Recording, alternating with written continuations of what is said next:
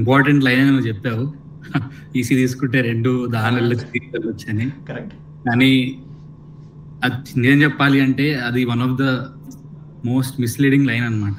అంటే ఈసీ తీసుకున్నా, ఓకే అయిపోయింది. ఫస్ట్ ఇయర్ కామన్ సబ్జెక్ట్స్ కాబట్టి పెద్ద ఏం తెలియలే, అందరికి సేమ్ సబ్జెక్ట్స్ ఉంటాయి, అందరికి ఓకే ఓకే. సెకండ్ ఇయర్ నుంచి మొదలైంది అసలు నిజం చెప్పాలంటే ఐ డోంట్ లైక్ ఇట్.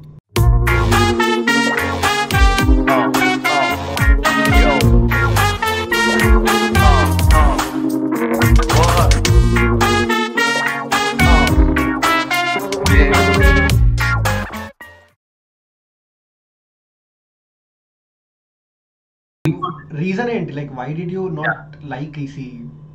దానికి రీజన్ ఏంటంటే ఫస్ట్ ఈసీ చెప్పే ఫ్యాకల్టీ ఓన్లీ బాగా చెప్పే వాళ్ళు ఓన్లీ టాప్ IITs లో వెరీ టాప్ 5 లో, లేకపోతే లేకపోతే బాగా రీసెర్చ్ చేసిన ఫ్యాకల్టీ, అలాంటి ఫ్యాకల్టీ ఉండి చెప్పగలిగితే ఓకే ఇంట్రెస్ట్.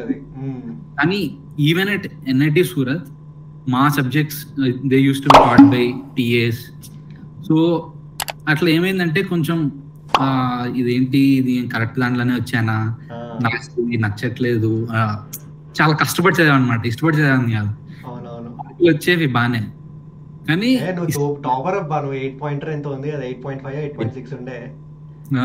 ప్లస్ ఇంకోటి పాయింట్ ఇదేంటిది, మార్క్స్ కూడా సరిగ్గా ఇచ్చేవాళ్ళు కాదు. సో అది కూడా డిమోటివేటింగ్ ఫ్యాక్టర్ అనమాట. మనకి ఇష్టము లేదు, కష్టపడుతున్నాము, మళ్ళీ at the end of second year వచ్చేసరికి ప్లేస్మెంట్ సినారియో కూడా అర్థమైపోయింది. ఇప్పుడు మన కాలేజ్ లో ఈసీ కంపెనీస్ ఏమి వచ్చినాయి, 1000 మంది లెక్క పెట్టచ్చు. ఒకటి జాన్ డీర్ వచ్చింది. That's the హార్షియాలిటీ. అంటే ఈసీ తీసుకుంటే మన కంపెనీ బీయింగ్ NIT అసలు కోర్ కంపెనీస్ ఎన్ని వచ్చినాయి ఈసీ నువ్వు అన్నట్లు ఏ వేళ మీద హార్డ్లీ 5-6 వచ్చినాయి అంతే. 5-6 కూడా కాదు, అది తెలిసి జాన్ డీర్ ఒకటి వచ్చింది, కాల్కామ్ వచ్చింది, కానీ వాళ్ళు మన బ్యాచ్ నుంచి ఎవరు తీసుకోలేదు. అవును, ఇంకా LNT ఒక్కొక్క పొజిషన్ తీసుకున్నట్టుంది.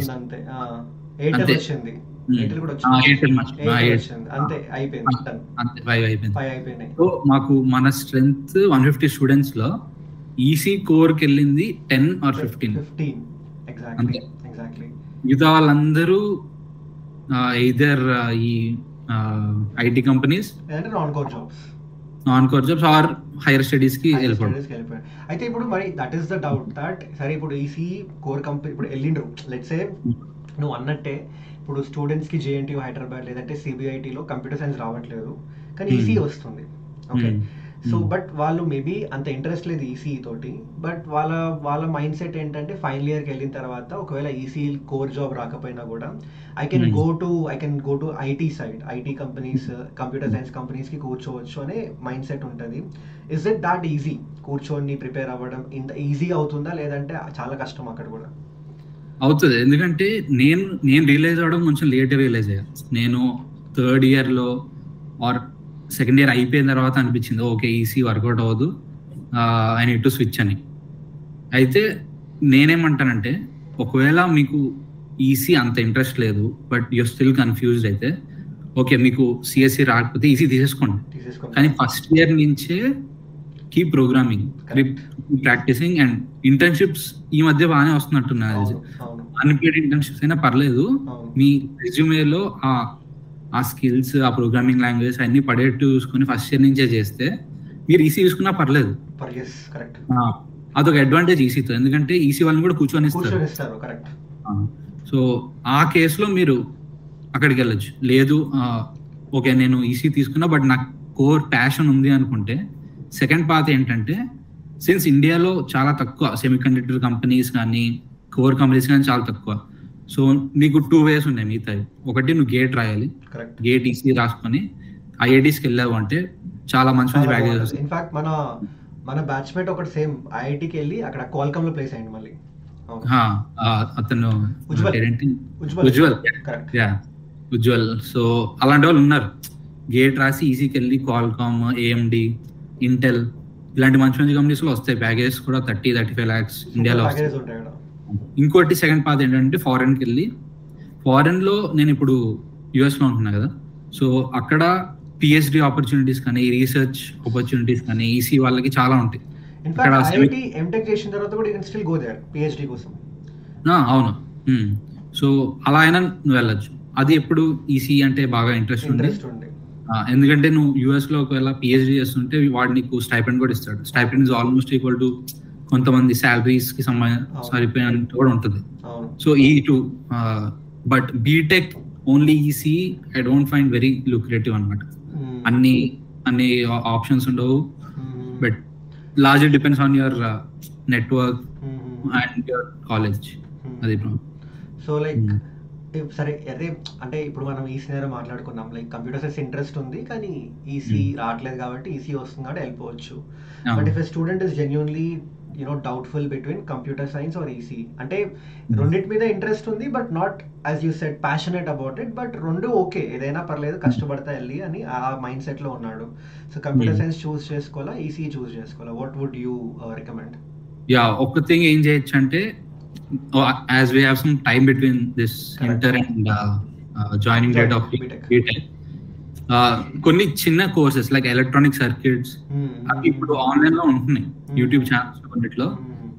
అవి చూడండి, ప్లస్ సి ప్రోగ్రామింగ్ క్లాసెస్ చూడండి.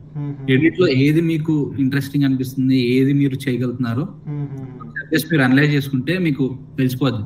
మీరు అనిపించింది అనుకో ఎలక్ట్రానిక్ సర్క్యూట్స్, ఇప్పుడు మీరు ఫిజిక్స్ లో ఉంటాయి కదా ఓమ్స్ లో, అవన్నీ మీకు బాగా చేస్తున్నారు అనుకో, కొంచెం అది ఈసీకి రిలేటెడ్, ఓకే నాకు అది ఇంట్రెస్ట్ ఉందంటే you'll be eligible. Akhil is saying this, trust me guys, I can relate to him. First year లో మాకు అన్ని కామన్ ఉంటాయి సబ్జెక్ట్స్ అన్ని, అందులో ఒక ఈసీ సబ్జెక్ట్ ఉండేది. వామ్మో ఎంత కష్టమో అసలు ఆ సబ్జెక్ట్, అసలు చాలా డిఫరెంట్ గా ఉంటుంది ఆ సబ్జెక్టే, కష్టంగా ఉంటుంది. అఖిల్ ఇంకొకటి అర్థం అనుకున్నాం, ఇప్పుడు ఈసీ తీసుకుంటే ప్రయర్ నాలెడ్జ్ ఉండాలా, like you have to be good in maths or physics or something like that? Prior knowledge ఏం అవసరం లేదు, జస్ట్ ఆ ఫిజిక్స్. కానీ ఐ వుడ్ సే ఫిజిక్స్ మీరు బాగా చేయగలిగితే మేబీ మీకు ఇంకొంచెం ఛాన్స్ ఉంటుంది ఈసీలో బాగా చేయడానికి. అది నేను అబ్జర్వ్ చేసింది. మ్యాథ్స్ ఐ మీన్ డైరెక్ట్లీ ఆ ప్రాబ్లమ్స్ అలా ఏముండదు. లాజికల్ రీజనింగ్, ఈసీ కూడా లాజికల్ రీజనింగ్, కాబట్టి you need to read a lot అనమాట. అవి అర్థం అంటే మొత్తం ఇమాజినేటివ్ గా ఉంటుంది. ఆ సిగ్నల్స్ అండ్ సిస్టమ్స్ కానీ there is a lot of maths involved. అంటే మీకు డైరెక్ట్ గా కనపడదు. ఇప్పుడు సిఎస్సి అనుకో, ఇప్పుడు కోడ్ రాస్తూ నీకు అవుట్పుట్ కనిపిస్తుంది, కొంచెం ఇంట్రెస్టింగ్ గా ఉంటుంది, కొంచెం రియల్ లైఫ్ ప్రాబ్లమ్స్ ఉంటుంది. ఈసీ అట్లా కాదు, you need to imagine things. కొన్ని ఆ ఇమాజినేటివ్ పవర్ ఉండాలి. సో ఆ టాలెంట్ ఉంటేనే ఈసీలో రాణించగలుగుతాం. పర్ఫెక్ట్. So perfect. సో అయితే ఇప్పుడు లైక్ నువ్వు అన్నట్టు ఈసీ తీసేసుకున్నాం, core job is one way, or else another way is gate, దాని త్రూ వెళ్ళి ఐఐటీస్కి వెళ్ళచ్చు. Now what would you suggest? Like sir అంటే ఒక జూనియర్కి నువ్వే సజెస్ట్ చేస్తావు, జాబ్ కొట్టేసాయి తర్వాత సెట్ అయిపో అంటావా, లేదంటే లేదు వెంటనే గో ఫర్ హైయర్ స్టడీస్ అని చెప్తావా, లేదంటే కొన్ని రోజులు జాబ్ చేయి, get some work X and then go for higher studies? What is your perspective? నా ప్యూర్ పర్సనల్ ఎక్స్పీరియన్స్ ద్వారా చెప్పేది ఏంటంటే గో ఫర్ సిఎస్సి. నా opinion, okay, CSC or else in the second case go to EC, try it out for the second year, and then మీకు work out కాలేదు అంటే immediately start preparing for higher studies. Yeah, so me third year fourth year either be it MBA or GRE రాసి US వెళ్తావా లేకపోతే gate prepare అవుతావా, అది ఇష్టం. ఎందుకంటే నేను ప్రాక్టికల్ సినారియో చెప్తున్నా, ఇండియాలో ఈసీ చాలా తక్కువ, కోర్ కంపెనీస్ చాలా తక్కువ, and the bar at which they hire చాలా హై ఉంటుంది. చాలా నాలెడ్జ్ కావాలి నువ్వు ఆ ఇంటర్వ్యూస్ క్రాక్ చేయడానికి. సో ఈ పాయింట్స్ అన్ని గుర్తుపెట్టుకొని డెసిషన్ తీసుకుంటే బెటర్ అంటాను. Completely agreed. సో అదే ఐ ఆల్సో ఫెల్ట్ ఆపర్చునిటీస్ చాలా తక్కువ ఈసీ వాళ్ళకి. ప్లేస్మెంట్స్ ఉంటాయి బట్ చూసుకుంటే కోర్ కంపెనీస్ చాలా తక్కువ. అన్ని ఐటీ కంపెనీస్ ఉంటాయి, లేదంటే నాన్ కోర్ కంపెనీస్ ఉంటాయి. మంచి కోర్ కంపెనీస్ చాలా తక్కువ నువ్వు అన్నట్టు. నేనేమంటానంటే ఈసీ ఒక గేట్ వే లాగా కూడా చెప్పచ్చు ఐటీ కంపెనీ. ఇప్పుడు నీకు సిఎస్ డిగ్రీ లేదు బట్ ఈసీ ద్వారా కూడా నువ్వు వెళ్ళొచ్చు. అది సో అంటే like Akhil I think almost 3 years పనిచేసిండు క్యాప్జెమినీలో. So like he can share his experience. So అక్కడ నువ్వు ఈసీగా వెళ్ళినా కూడా I don't think after a certain point of time your degree mattered there కదా. అసలు కెమికల్ వాళ్ళు కూడా ఉన్నారు కెమికల్. ఇంకోటి ఏంటంటే నేను ఈసీ తీసుకున్నా కూడా I try to right gate CSC. Okay. So అది కూడా చేశారు ఫైనల్ ఇయర్ లో. ఓకే. సో అలా కూడా రాయొచ్చు మీరు, అదొక పాయింట్ ఉంది. మీరు ఈసీ చదివి కూడా మీరు ఎంటెక్ సిఎస్సి చేయొచ్చు. అవును అవును, అది కూడా I never knew this. So ఎట్లా అంటే అప్లై చేయొచ్చు మనం డైరెక్ట్ గా ఎంటెక్ సిఎస్సి, గేట్ సిఎస్సి రాయొచ్చు. నేను శివ రాసాం, నేను వినోద్ అండ్ మా ఫ్రెండ్స్. సో మేము ఫైనల్ ఇయర్ లో gate CSC రాసాము. So they allow EC also to right the exam. And also MSc కూడా ఈసీ డిగ్రీ వాళ్ళని సిఎస్సికి తీసుకుంటారు. సో అక్కడ కూడా it's not a problem. Correct. So as Akhil said, EC will definitely open a lot of doors. But ఇంకొకటి ఏంటంటే last అంటే ఇది శివ కూడా అడిగిన, ఇప్పుడు ఎగ్జామ్స్, ఇప్పుడు what happens is that once we get into BTech, the whole idea is to get a job. At the end of final year, job చేతిలో ఉండాలి. That's how society feeds us in our mind. Job అని. But after 2-3 years we realize we have done a mistake. అరే job కాదు, మిగతా చాలా important అని. Like Akhil నేను cat prepare అయినాం. అఖిల్ జీమాట్ కూడా రాసిండు, జిఆర్ఈ కూడా రాసినట్టు కదా. జీమాట్ రాసిండు, గేట్ కూడా రాసిండు మనోడు, నేను రాసిన గేట్. సో ఇన్ని ఎగ్జామ్స్ రాసినాం మనం. So I think what I understood is, ఇది నేను ఎందుకు బీటెక్ సెకండ్ ఇయర్ నుంచే స్టార్ట్ చేయలేదు అని చాలా సార్లు రిగ్రెట్ అయినా, right? So I think that is what you also feel, right? ఏదైనా ప్రిపరేషన్ అయినా బీటెక్ సెకండ్ ఇయర్ నుంచి స్టార్ట్ చేసేయాలి. మనకు అవేర్నెస్ కూడా లేకుండే. అగ్రీడ్. సో అలా జరిగిపోయింది. సో చలో గైస్, ఐ థింక్ మీకు క్లారిటీ వచ్చేసింది. I think Akhil had brilliant answer. Computer science versus EC, top priority computer science ఇవ్వండి. ఎందుకంటే ఈసీఈ నిజంగా ప్యాషనేట్ ఉంటేనే go for it. And again keep in mind, the opportunities, jobs will be limited. You have to do either go for higher studies ఇండియాలో MTech, అది కూడా IITs నుంచి through gate, లేదంటే ఎంఎస్కి వెళ్ళిపో, ఇంకా రైట్ ఫారెన్కి వెళ్ళిపో, అక్కడ చేసేసుకో. లేదు నాకు I want to get in to IT and software side, but computer science రావట్లేదు అంటే then go for EC. EC ఒక గేట్ వేలా అనుకోండి, ఈసీ త్రూ కూడా మీరు వెళ్ళొచ్చు. That is one thing which I think Akhil has answered brilliantly. So చలో that's it guys, thank you so much. ఇంకేం లేదు, ఇది డౌట్ క్లియర్ చేయాలనుకున్నాం మేము. సో ఇందాక అఖిల్ అన్నట్టు కొన్ని యూట్యూబ్ ఏవైతే వీడియోస్ ఉన్నాయో అఖిల్ సజెస్ట్ చేస్తాడు నాకు, నేను అవి డిస్క్రిప్షన్లో యాడ్ చేస్తాం. And if you want to go through them, just go through them and you can make a decision.